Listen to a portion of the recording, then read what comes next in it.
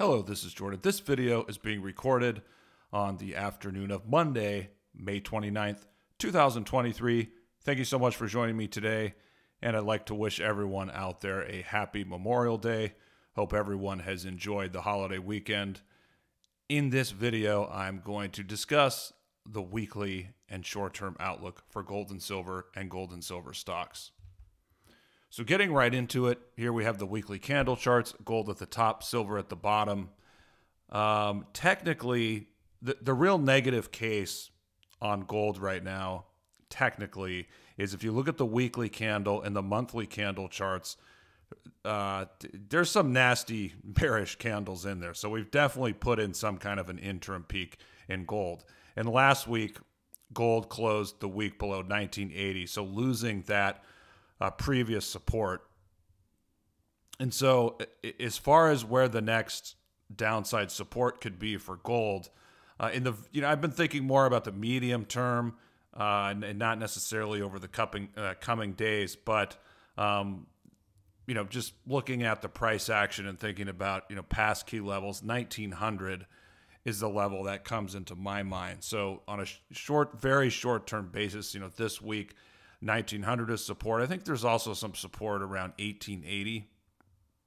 So those are potential levels to look at in the very short term. Now, moving beyond the very short term, you do have an open gap around 1867, I think.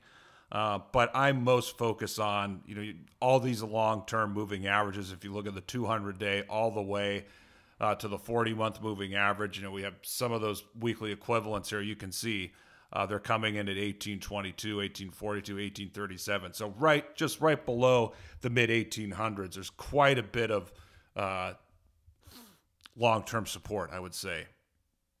And so those moving averages over the next month or so, look for them. I mean, they're sloping up, so they will rise. And so, right now we're looking at 1820, 1830, maybe 1840 a bit. I think the 200 days at 1836 or 1838. So you give it a month or two, those moving averages could be up to 1840, 1850. But those are really, in my opinion, the major support levels that we have to focus on right now for gold. But circling back to the very short term, look at 1900 and also look at the stocks, because when you get into a period of sharp market moves on either side, when you get to that point, the stocks will typically lead the moves. And I do think the stocks are getting close to a bounce. Now, moving on from gold to silver, silver has come down. The equivalent to the 200-day is around 22.00. So silver is not that far from that point.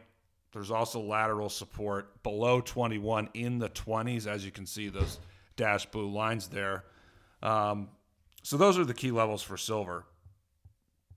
So obviously the 200-day, that's setting up where we should get some kind of a bounce from silver there. And in addition, I would say the same thing with the stocks. So looking at the stocks here, we have GDXJ in the middle, and SILJ at the bottom.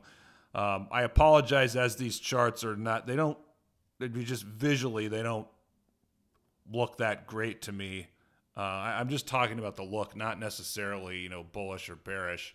So I got to figure out, a better chart period, or, maybe I should just use the lines or remove the 200-day moving averages. It's probably that. The 200-day moving averages here, they kind of obfuscate, what we can see, particularly in the gold stocks, because we see at the bottom, SILJ, they've already lost the 200-day in the low 10s. The silge came down to 955. So you do have the first support level around 920, 925. Then there looks to be stronger support just below 9. Call it 875 or 880. So that's another, what is that? Another 7% or so potential downside for SILJ. And when you're looking at GDX and GDXJ, you could just say potentially 4 or 5% downside. So GDXJ, for example, closed at 36.32.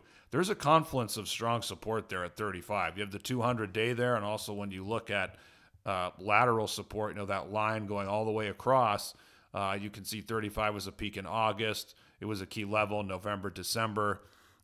Also a key level earlier this year. So 35 for GDXJ. There is a gap, I think, that comes down to 33, 33.50. So very short term, those are the key levels. 35, and then you have that gap. And I would prefer to see the gap fill right away, because then the market would get even more oversold, and then you could have even a better bounce from that level. Whereas if GDXJ rebounds from 35, which is quite possible, maybe it rebounds from 35 up to 38 or so, and then it comes back down. It can fill the gap at another point. So just a short-term preference. Same for GDX. I mean, GDX, the 200-day, just below 28.60. So below 29, GDXJ's at 30.41. There is gap support down to 28. So to be safe, if you're thinking about putting capital to work, to be safe, you probably would want to see those gaps fill. But nevertheless, things are always stock specific. The last thing I want to mention is if we're looking at breadth indicators and the very short term, so the percentage of stocks that close above the 20-day and 50-day, I track those. And so right now for the Huey Gold Bugs Index, all those stocks are in GDX. GDX.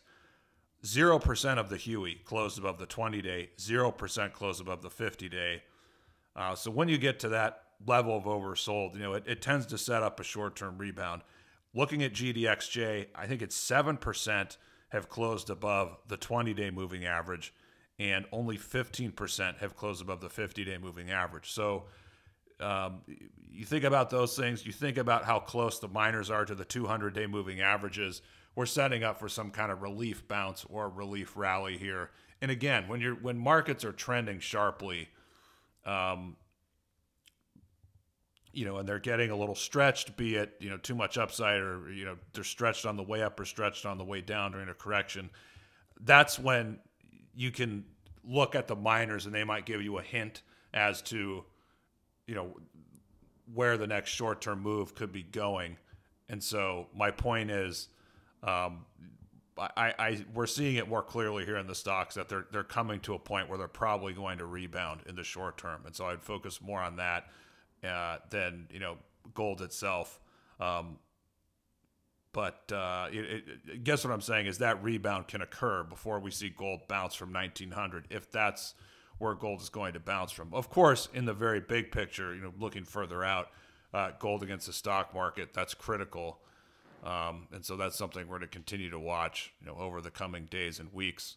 And, if we do get this rally in precious metals, I would like to see strong performance in relative terms against the stock market. So with that being said, the medium-term trend still looks to be to the downside, but the very short-term trend, I think we're setting up for a rebound, which should start, potentially here in the coming days. Thanks so much for tuning in. Let me know what you think. Leave a comment, and I'll talk to you guys again in the next video.